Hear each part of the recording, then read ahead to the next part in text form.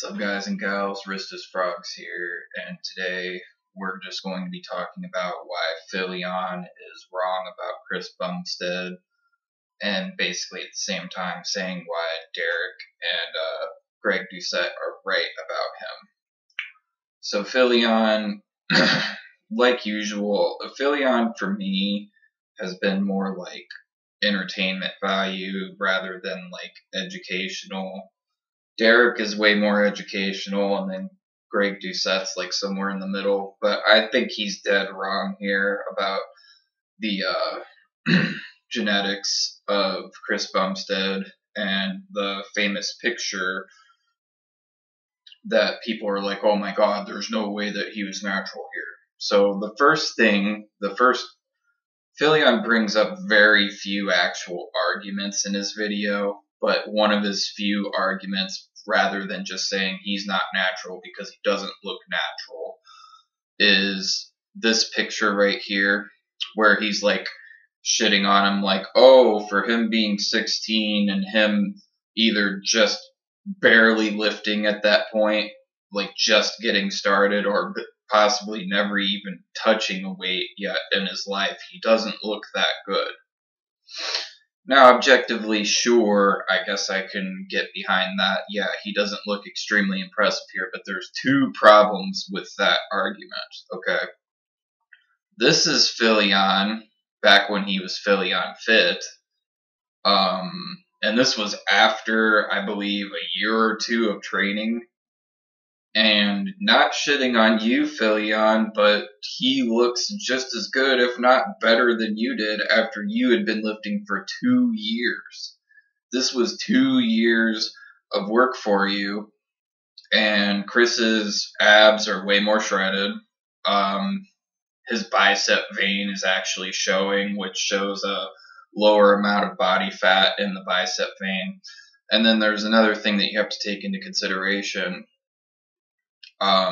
With this picture here, he has his arm in like a unflattering position. And also another thing to bring up here is that Phillion's actually got not like a super hardcore tan going on here, but he's a lot darker than Chris Bumstead is.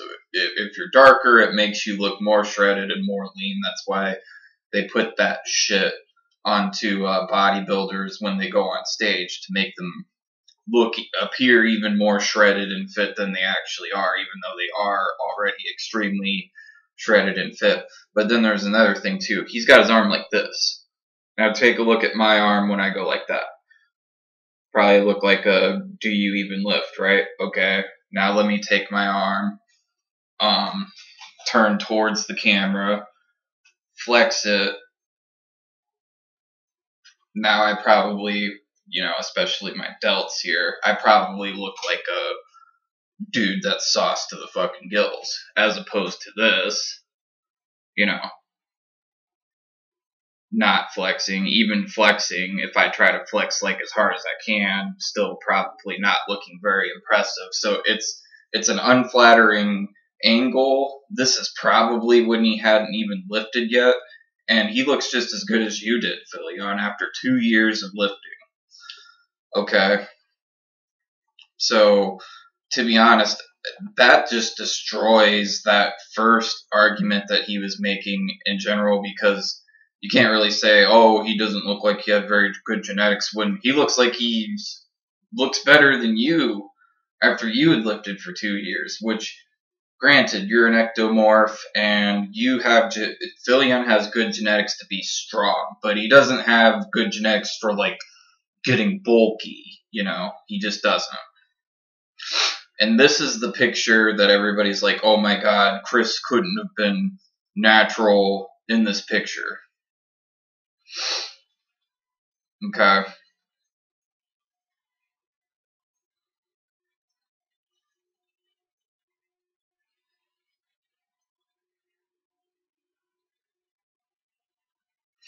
And the thing about it is that we're comparing this. This is Chris at 18, supposedly right before he hopped on some gear or something.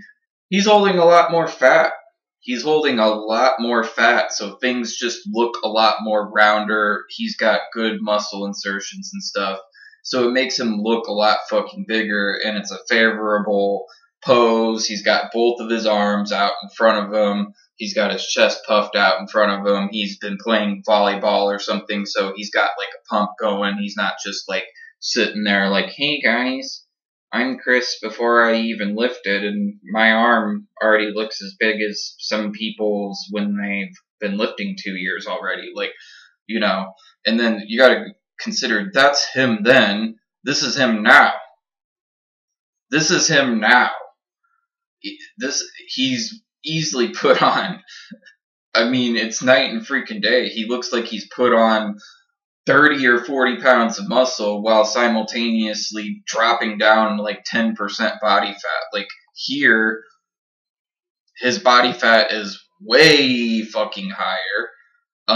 Every muscle on his fucking body is way fucking smaller, especially his legs too. I mean, his legs look very, very unfavorable here. Like, I would say that my legs would blow his out of the fucking water. And probably my biceps too would blow his out of the fucking water here. And my delts, he's got a way fucking better chest than me. He's got way fucking better ab insertions than me personally.